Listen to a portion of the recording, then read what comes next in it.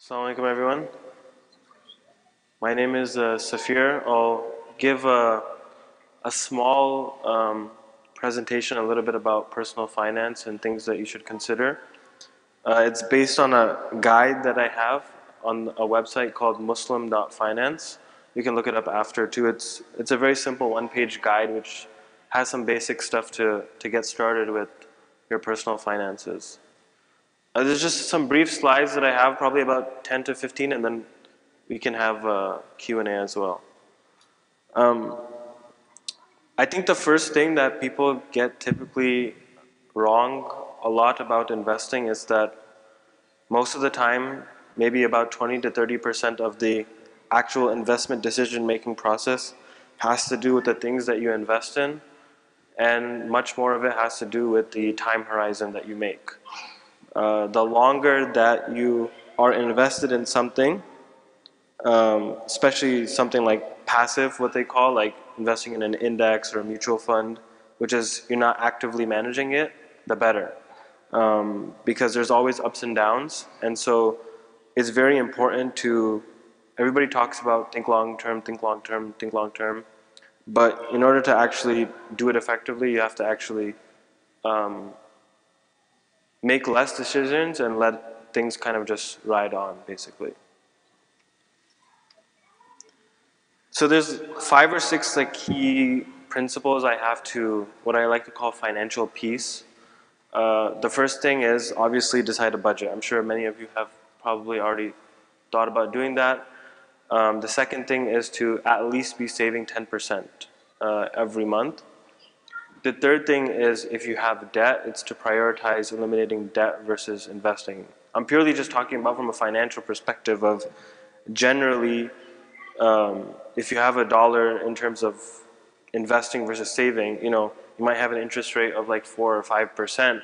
It's always going to be generally beneficial to pay off that debt versus investing in something else. It's also important if you are employed somewhere that offers a 401k. A lot of these 401ks offer matching programs typically between 2 and 4%. So it's almost mandated by certain states. So at the very least, I would recommend to take advantage of that basic matching program. The fifth thing is to set goals on what you need. If you're trying to save up for a house, or you're trying to save up for a car, define actually what those particular goals are, and I'll show you kind of how to do that. And then the sixth thing is to actually invest about 10% of your salary every month. A lot of people have trouble with figuring out how to actually save, like practically and in reality. So the simplest way that I found is to just open a second checking account. And if you're getting let's say you're getting $1,000 every month as salary, you define a budget. Let's say your budget was $800. You have $800 going to one checking account, then you make a second checking account, and you put the remaining $200 there, and you kind of forget about the second account. The reason why I recommend putting it into a checking account versus a savings account is because savings accounts are generally interest-bearing, and they also have heavy restrictions on how much that you can transfer in and out of the account.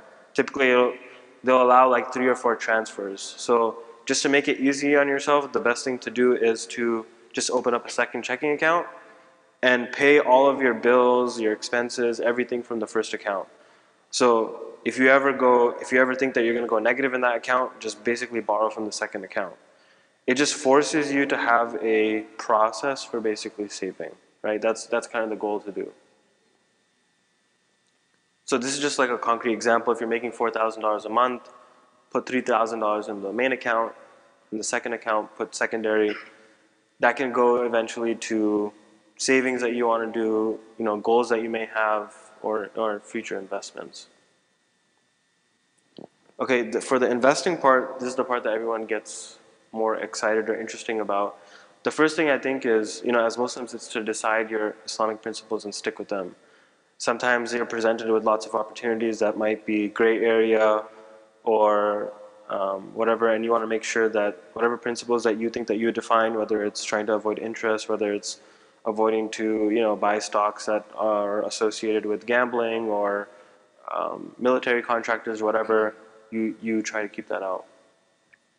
Second thing is keep it simple and to what you know. I know it seems counterintuitive, but literally like the best investments that you can probably make are just to buy like an index or like an ETF or like an amount of mutual funds in the stock market. Those will perform much higher than any real estate, any venture capital, any private equity investments that anybody does. And I've invested in across several of these, and I can tell you that generally it's the most effective investment is the stock market, and it's liquid. So if you need it at any time, you can basically withdraw it. The third thing, we kind of mentioned it before, it's long-term rather than short-term. It's easy to say, hard to practice. The fourth thing is passive versus active. So it's better to invest in indexes where you can just be passive about it rather than trading, buying this stock and selling this stock and buying another stock and stuff like that. Generally, like it's proven in history that any passive investors perform better than active investors. And the fifth thing that I recommend is to just automate it every month. So I just have like a weekly automated thing that basically buys like $150 every week in the market through like an index. And so it forces you, it's not like you're thinking about it this week that I'm going to invest in something, or you're watching the market that this particular thing happened and I'm buying. The best thing to do is you cannot time the market. Nobody can. And the best thing to do is just to buy it every week, right? So that if there's peaks and valleys, you'll be able to capture them at any time. So this guy, Morgan Housel, he has a book called The Psychology of Money. It's one of the few books that I actually recommend to read in investing. He had this tweet which basically says just like shut up and wait. Because if you look at it from like the past like 40 years, or I don't know what this graph is from, I think it's like 30 or 40 years, you can just see that it just, especially we're blessed to be in the US stock market generally just kind of goes like this. And there's a whole lot of ups and downs in between, but if you just literally invest in an index and lock it up and probably never look at it again, you'll be much better off than looking at it kind of on a daily basis. So a lot of people, when they think about investing, they think about like, how can I get the highest returns? I want to get like 15, I want to get 20% on the returns. And inevitably, whenever people do that, they end up making lots of emotional decisions and mistakes. And I think the best thing that you can do is to really just create a strategy. And it's really simple. It's actually not as complicated as people kind of anticipate. This is another chart before I get into the strategy, which kind of shows, so Amana, I'm sure many of you have heard Amana mutual funds. This is, I think, since 2006, so it's almost like 20 years. So the comparison chart I didn't have the actual dollar number, percentage number, but that's probably around 1,000% over the past 20 years. So that's like almost like a 50% annualized return, right? The point is, like, who would not take a 50% return? The point is, more often than not, it's just to invest in either a mutual fund or QQQ and XLK are tech-focused indexes that I buy. XLK is more Sharia. It's about 96% compliant, so it meets you can't have more than 5% non-compliant in an index. So XLK generally meets that standard. And these are the reason why it's tech weighted is because generally tech stocks are more Sharia compliant than having banking stocks and stuff like that. There's some new ones that you guys might have heard called SPUS, which is an index on the S&P 500, and then HLAL, which is kind of across everything. They're kind of newcomers, but from my perspective, I generally recommend people to buy XLK or Amana. And then I also publish a filtered version of QQQ on my website, Muslim.Finance. So this is kind of like a guidelines matrix to kind of think about what you should be set in, like in terms of asset classes. And it doesn't really matter till I would say you have, I don't know, $100,000, $200,000 of savings. But generally, your stocks, especially if you're doing like, if you're following Sharia compliance, you'll be mostly in tech stocks. So your returns will be, you can expect probably anything in the range of like 7 to 10%, although in the last like 10 or 20 years, it's been closer to like 15 to 20%. In terms of like, if you look at any like standard investment portfolio, they'll typically have a section called fixed income. So you might have heard of this like bonds or treasury bills and stuff like that. Like every normal investment portfolio has this. But we as Muslims really don't have any options available for this. The closest option today that basically exists is sukuk, which is like, think of it as like bonds in Muslim countries, international markets. So like Saudi or Turkey will basically issue these Islamic quote-unquote bonds. They're actually generally not recommended. Like I work with a bunch of endowments, and most of the endowments that I know are actually pulling out of sukuk because it's highly volatile, not only in terms of price, but because the interest rates are fluctuating so much in the last couple of years, the price of sukuk actually changes a lot. And there's a lot of international exposure. And again, we're blessed in the US to have a generally stable currency. Most currency, like Turkey has, I think, 60% inflation rate, right? So generally, I don't recommend sukuk, and I know many endowments that are actually replacing sukuk with just low cash flow real estate. Like I said, once you have like a couple $100,000, then I think you can consider having some real estate component. And especially that's important because to kind of replace the fixed income option that we kind of don't have. And then an alternative, so if you want to buy like gold or crypto, you can generally buy these things on the stock market. There's like a gold ETF called GLD. If you're buying Bitcoin, there's a Bitcoin ETF called IBIT that you can buy and then have maintain some kind of cash. So the endowments I generally work with kind of follow the 20-year mark till they're about like the $10 million stage, $15 million stage. And then as they want to focus more on income, they'll kind of start to go in the right ones, right? So as you get older, you can't withstand, the stock market is very volatile. You can't withstand a sudden drop in the stock market, right? So what you need to be doing is starting to shift your asset allocation to less stocks and more things like real estate or cash, basically. And this is like the guidelines that I have. If you go to like look up like Schwab guidelines for asset allocation, it'll largely be the same. It'll just have bonds as a fixed income component, and they generally don't talk about real estate. But because we don't have good options for fixed income, we're kind of forced.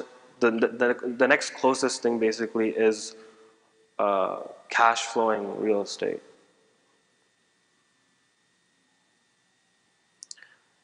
I'll talk a little bit about this later, but like lots of like investment decisions really have to do with behavior rather than actually like buying something or the other. So the point that I talked about earlier about like automating it every week, so you just set it and forget it. I can tell you, like, I manage my active portfolio, and then I have a portion that's automated and passive, and the passive portfolio does better than the active portfolio. And I literally like study the markets for fun. So it's like it's very hard to beat. And the best in the world-class managers also generally cannot beat the market. It's very hard to beat the market. So the other thing I recommend for people to do is, it's really not that hard to be strategic about it. So I would literally just open up like an Excel spreadsheet and write down all of the assets that you basically own, right? So if you have $100,000 of stocks, write that down.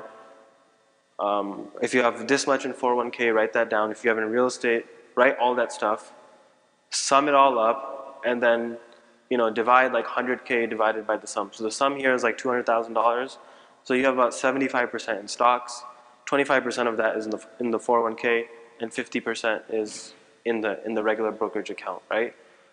When you structure it like this, when you see like these random opportunities for investing in this or buying this stock, you just always go back to this sheet and see basically how you should be positioned from an allocation perspective. And so this is more like reality, and then this is more what you should be kind of striving towards on the actual asset allocation. So this is the point I was saying earlier. We do not have a really good fixed income option, and it puts like our older community really at risk, because if 90% of your assets are in the stock market and a crash happens, you don't have the time horizon to basically recover. And so that's why I really recommend to either go to cash or find alternative things, basically like real estate, to basically invest in.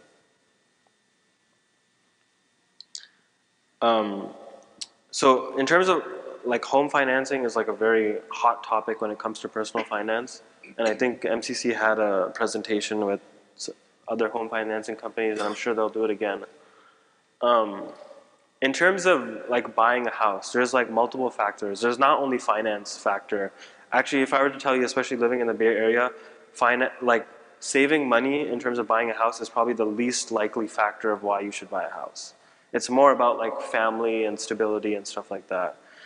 I recommend, if you're considering buying a house or renting or whatever, there's a website called nerdwallet.com, and just search NerdWallet rent versus buy calculator.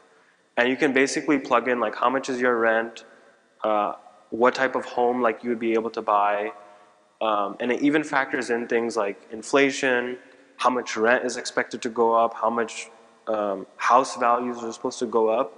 And I guarantee you, if you plug it in for like any house in the Bay Area or condo, it will almost be never cheaper to buy than rent, right? I know it's very counterintuitive advice that we hear, and it's always cheaper to buy versus renting. But if you do the math, it's honestly almost always cheaper to rent than buy. I'm not saying to not buy a house. I'm just saying that there's other obviously factors besides money in this involved, like the comfort of your family, you want stability and stuff like that. But what I tell people is that yes, a house can go up, especially in the Bay Area, but I would not consider your primary home to be the real estate chunk that I specified, because you're not getting anything out of it. When you're 65 years old and the property has gone from $1 million to $3 million, you can't do anything with that unless you sell it, right? And the asset allocation portion where I specified the rental income, that's more for providing cash flow, because stocks don't provide you cash flow either, right? And so, yes, especially in the Bay Area, things can appreciate, but I would really encourage you that when you're buying a home to not consider it as an investment. If it does better, it's great, but it's for the purpose of living in the house, right? That's the way I would fundamentally think about it. In terms of like options of where to, like how to buy or whatever, there's many like conventional Islamic mortgage companies like UIF, Guidance, and Devon. I have a loan with UIF myself. And there's some partnership models, Amin Housing, which has existed in the Bay Area since 1980s. And then I'm actually associated with a new company started called NIA that's doing very similar to Amin Housing, but at scale nationally. Another thing which I really recommend to people, I only have a couple more slides, then I'll show you guys the one pager and then we can have questions. The other thing I really recommend to people is to not wait on estate planning. So the best thing to do is to create a living trust. It probably costs like maybe like $5,000. There's a few like attorneys in the Bay Area that can do it for you. And basically what you do is whatever assets that you have, you put it in the living trust. That way that if you die, you don't have to, your family doesn't basically have to go to probate court and deal with all that stuff. They just, all your assets basically live in the living trust, and how it's distributed is basically defined in the will, right? And you need to be very careful here, because the Islamic rules on the proceeds of estate are generally like very, very strict. Like you have maybe about 20 to 30% of optionality of what you can choose from. Everything else is pretty much set in stone. of how it should be basically distributed. Okay, so quick point on charity and zakat. Like a lot of us, I'm sure, work in tech, and the problem is that you might be compensated by your salary. Part of your salary you might be compensated by your company's stock price, and what ends up happening is that people have like, I don't know, let's say you work at Amazon, you end up having, that's like your largest stock portfolio position. And then what happens is that you have too much of that, you're not diversified and you have too much like Amazon stock versus any of your other stocks. So then people always get into this dilemma of like, well, what should I do? Should I sell the Amazon stock? Then I'll have to pay gains on it and stuff like that. The easiest thing I recommend people to do is use something called like a donor advised fund. It just makes the process super easy to be able to donate things besides cash, like stocks, crypto, whatever that you want.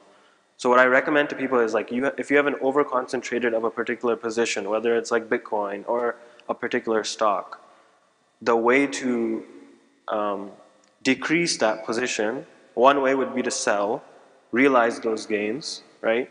The second way is to donate some of those stocks instead of cash. So what I basically do is like, if I have a concentrated position of something, I will donate a few shares to Charity Vest. Charity Vest is a company, it's like a donor advised fund. They do it for free. I donated to Charity Vest, and then whenever I want, I have basically a monthly schedule basically that I send to a few charities, right? Or if I don't want to follow a monthly schedule, I can just donate from that. It's almost like a bank account. You can donate from that bank account.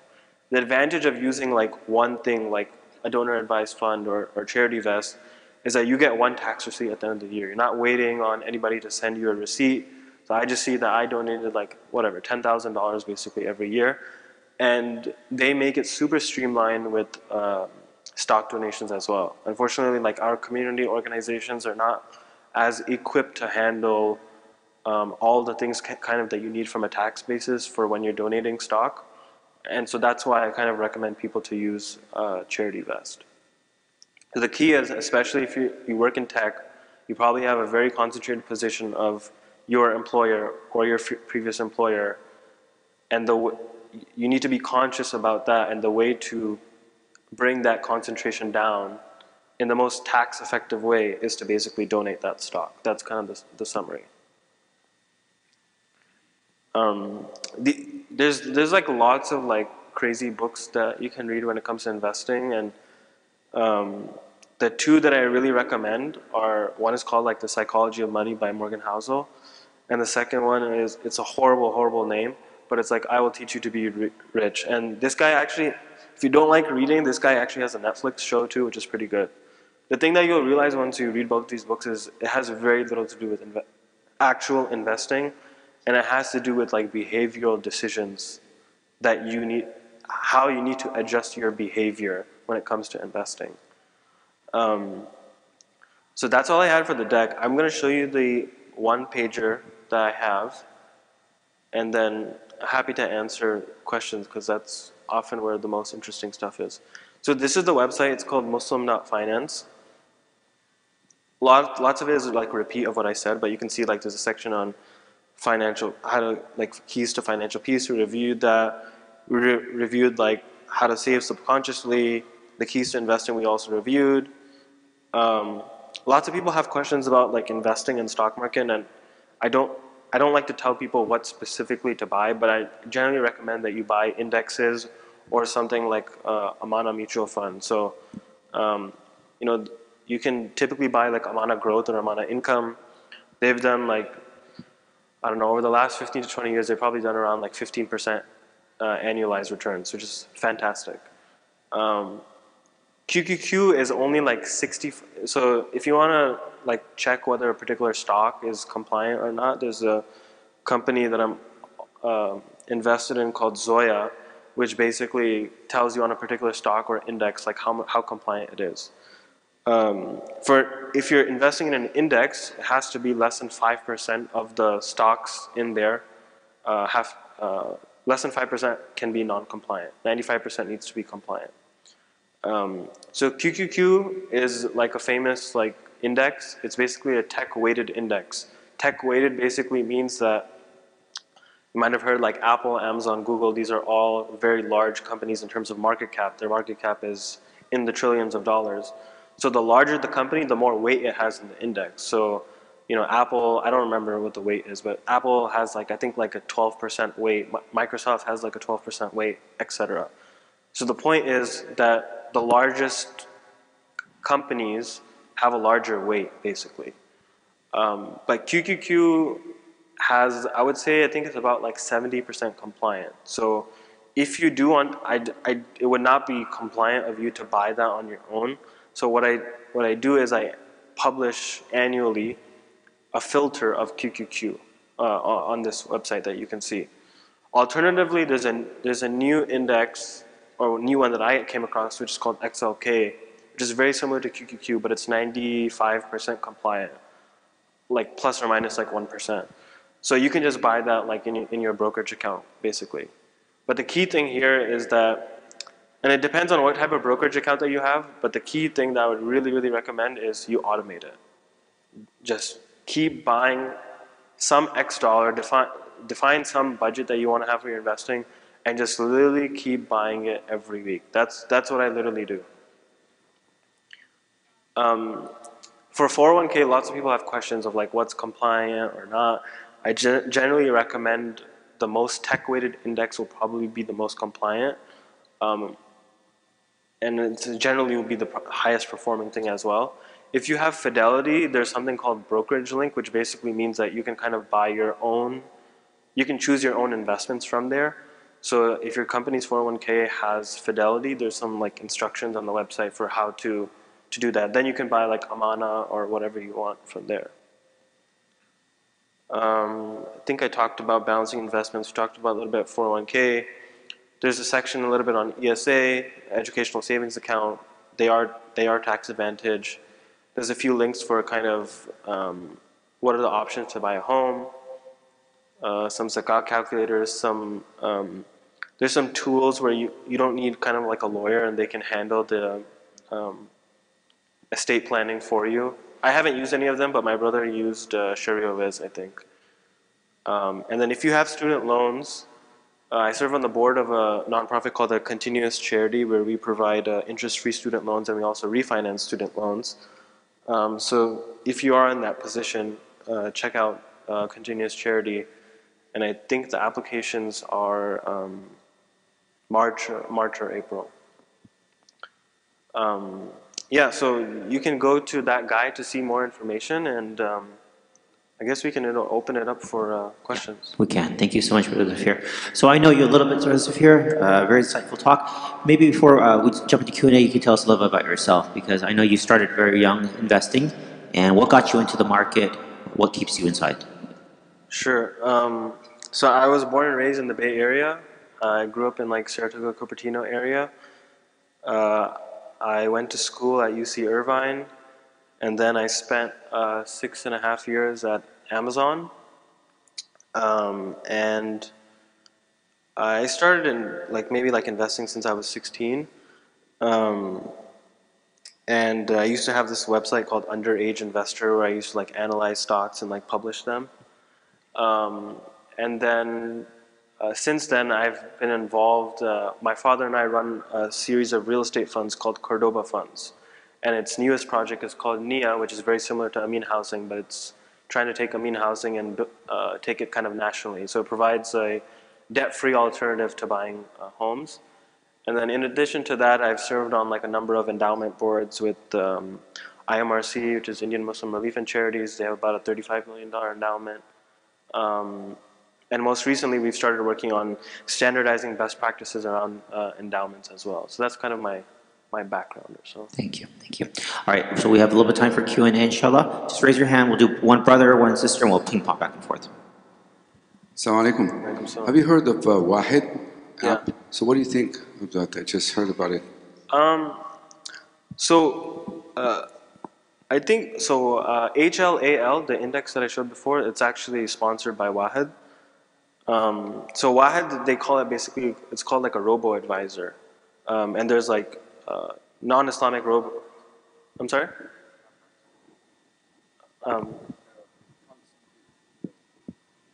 They use like an algorithm to base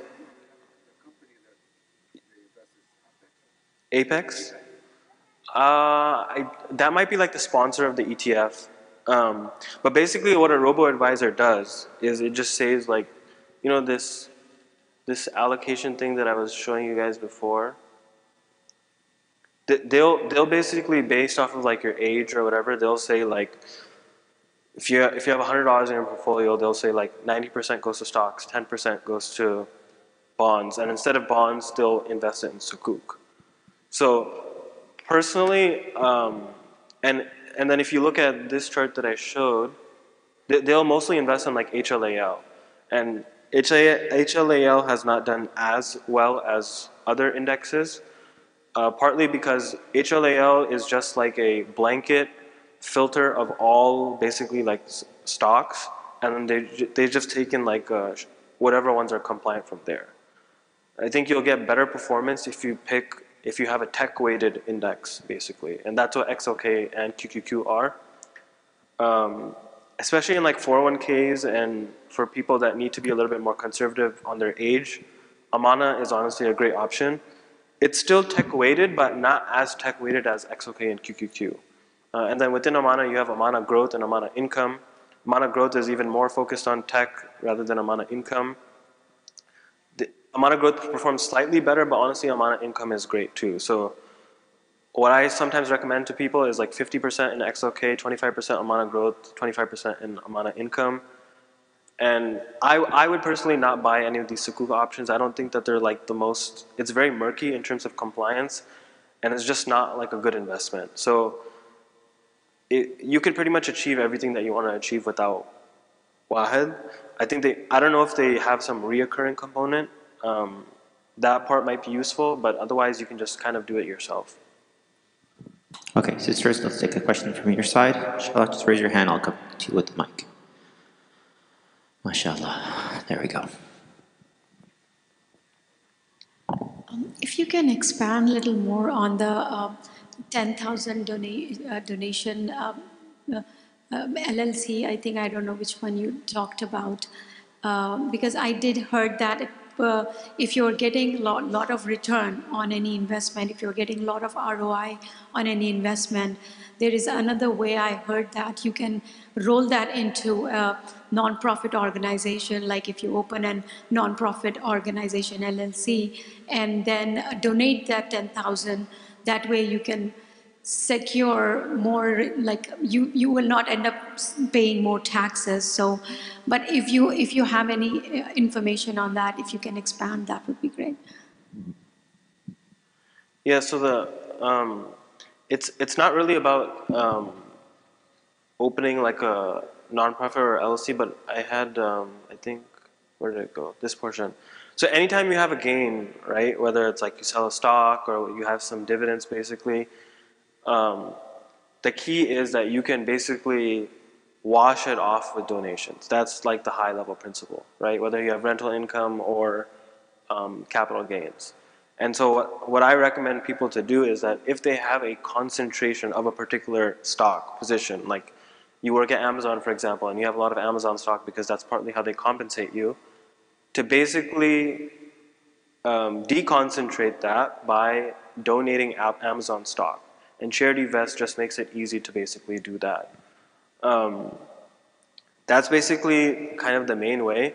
For most people, it's actually not going to matter because there's like a standard deduction of, I forgot what it is, I think it's like $26,000 or something like that you get automatically off of your taxes. So typically if your donations are less than that, then this portion does not really matter as much, but it's really a way for you to just reduce your concentrated positions. Just raise your hand and I'll come over to you. So could you go over some of the terminology that you talked about? What's an index fund? What's a mutual fund? What's a stock fund? So a mutual fund is an actively managed basket of stocks. So you might have heard of like Amana mutual funds. that's operated by a company called Saturna Capital, where they're actively choosing particular stocks. An index fund is, think of it as like just a certain set of the stock market, right? So QQQ is basically like the top 100 stocks in the NASDAQ, like, I forgot what it's called, the stocks that are basically listed on the NASDAQ. Then you have XLK, which is basically like tech companies that are in the S&P 500, right? So the key thing about an index is that it's automatically adjusting over time. So let's say Apple becomes from like $1 trillion to $2 trillion. So their weight in the index might increase from like 5 to 10%, for example, right? So then if you buy XLK again, you're automatically buying 10% instead of 5%. So it's automatically kind of helping you make decisions of what to buy instead of you having to actively manage it, right? So best thing to do again is to buy an index, or like Amana has done great, and it's a great option as well. Okay. Any questions? Sisters? One more thing I was curious about, Brother Safir, if you could talk about the conventional Islamic mortgages, like the UIF, and then how does that compare or contrast with the partnership models that you talked about, NIA and Amin Housing?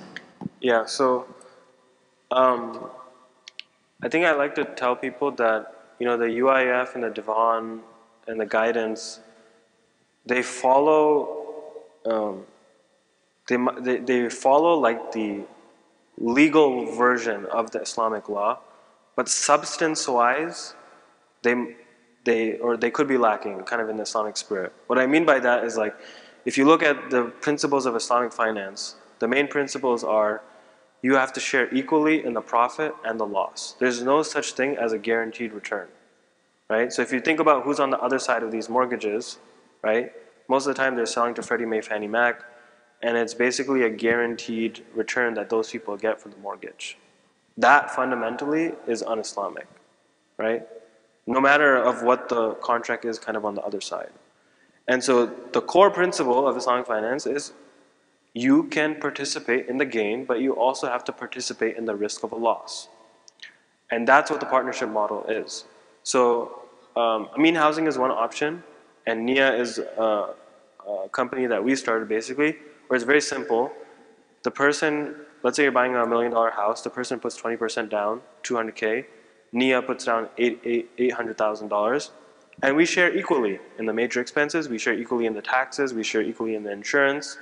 And you can buy additional equity at whatever the market value of the house is. So let's say it goes from $1 million to 900K. You can buy additional equity beyond your 20% at that 900K value. Let's say the house goes to 1.1 million. You can buy additional equity in the home at 1.1 million, basically. And so it's a true partnership model, because if the home goes down and you sell the home at a loss, we have to realize that loss as well. No bank will ever do that for you. And because of that, we have to be very conscious about where areas that we invest in. If you go to a bank and you tell them that you want to buy in the swampland of Florida, they're not going to stop you, because they don't care. They're going to get 5% return on their investment. But as a partnership model with NIA or Amin Housing, they have to be very conscious about that. Right? So it's fundamentally, that's where kind of things break, if you will. All right, I'll be right over to you, sister. Real quickly, on where do they get the capital from then for like conventional Islamic mortgages? Where are they going to get that capital? The conventional mortgages like UIF, Divan Bank, they sell to government-sponsored entities like Fannie Mae, Freddie Mac. UIF and guidance have started, I think UIF only has started to come out with something called time deposit accounts, which we're trying to supplement their things from. But for NIA and Amin Housing, all that capital is from the community, basically, right? So that's, again, the Islamic spirit behind it, is that an individual, like someone might be paying rent or something like that, but someone else is basically benefiting from that. It's not just going into something that someone can buy at a guaranteed rate. I want to find out, based on your 10 plus years of experience, and I see that you have invested in indexes, you have invested in stocks, Bitcoin, real estate. So if you rate which one is the most conservative and more profitable, if like from top to bottom, like can you just give us a gist of it? Yeah. So this kind of table has a pretty good, the best returns that you're generally going to get are going to be in like a tech-weighted index, right? Like the XLK or the QQQ. I put 7 to 10% here on average, but realistically you'll get somewhere in the range, like at least in the last 10 to 15 years, it's been closer to 15%. So especially if you're young, that's where like you should have majority of your money. The real estate component, if it's unlevered, you're typically going to get like 6 to 9% on like cash flow, right? Like rental income coming in. And you know, it can be basically a small amount in the beginning, but then over time, you want to increase your allocation towards that. And then you can have some amount of alternatives like gold and crypto as well. It's basically just to hedge inflation, right? So you can buy GLD ETF, I think I mentioned that, and then, or you can buy Bitcoin or IBIT index for Bitcoin, and then some amount of cash. The thing to do basically is to not chase returns, it's to strategically decide whatever portion that you decide. Let's say stocks should be 80% and real estate should be 25%. Whatever it is, just make sure that you're actually abiding by those guidelines rather than someone approaches you for an opportunity or you see a stock price that's down and you want to invest in it. Sticking to these guidelines will solve 99% of the kind of your investment performance, if you will. A question from a brother here. I was wondering, on 401ks that have only certain investment options, what do you recommend? So for you know, since they're not compliant. Yeah. So oftentimes you can, what you want to definitely stay away from is the target funds because they'll often have some bond component in them. You want to look for like generally the ones that are tech weighted. So sometimes depending on the 401k you might be able to see that. The tech weighted ones will generally be the most compliant option. Now there's different like rules around this. I'm not the right person to get into like whether you can invest in it or not. But now Zoya, it's an app that you can look up. It has things at an index level. So it can tell you if like from an index perspective, whether it's 60% or 90% compliant. The general rule is that you need to be around 95% compliance basically. That's what I was recommending. And then if you have Fidelity, then you can explore something called Brokerage Link that will allow you to actually customize and choose which investments that you have. Those are kind of like the two options. And if it's not as compliant, then you know you can still open up like an IRA account, for example, and other things like that to use that potentially. Also, a big advantage is if you are under I don't remember the exact number. I think it's 160K. You can invest in something called a Roth IRA account, which is you're putting post-tax dollars into that account, and then all of your gains are tax-free. Versus in a traditional 401k, you're putting pre-tax dollars, and then you have to pay basically on the gains.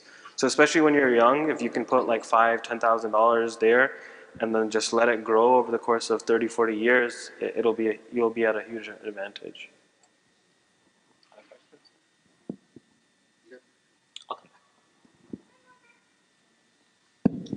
Assalamu alaikum. Quick question. I was wondering, do you have any advice if somebody is just a regular W-2 earner and wants to lower their tax liability?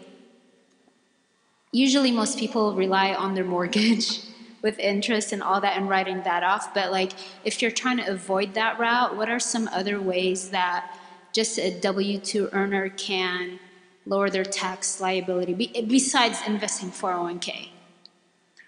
There's like not any much, creative ways? There's not much donating, but then you have a standard write-off of $24,000. Some people